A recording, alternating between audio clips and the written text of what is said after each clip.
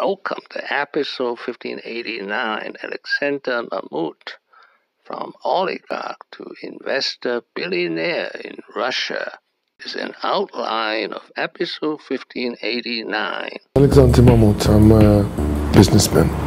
I'm doing various businesses. My business is a private equity. I'm doing direct investments into Russian companies in different sectors, from mining and commercial real estate to internet and retail.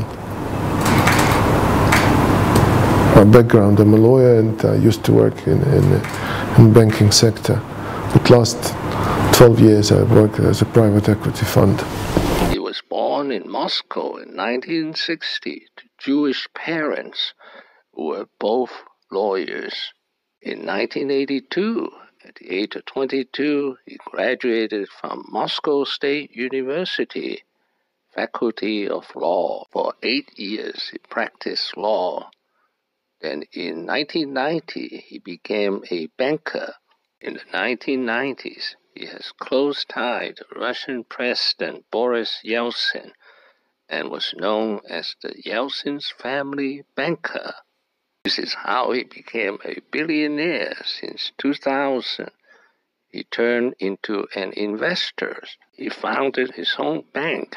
His biggest client were Gazprom and Lukoil. And since 2000, he invested into real estate, insurance, movie chains, and the internet. He eventually sold off many of his Russian companies and bought shares in such American companies as Google and Apple. He has been married twice. The second time, he's a widower. He has 5 children. He is now a famous womanizer. In September 2022, Alexander Mamut has a net worth of $2 billion. He's 62 years old. In 2022, he became an Israeli citizen.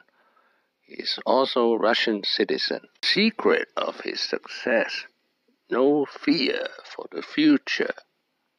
If we like that, we may want to experience that, but regardless of what you decide, even if you decide not to go there, the future will come to you nonetheless. So either you are prepared. They call it concept of the mass mentality.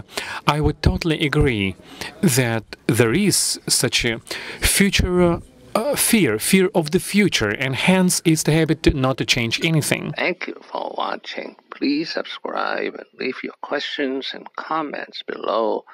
My next video will be Alexander Mamut, 8 lessons. Wishing everyone peace and prosperity.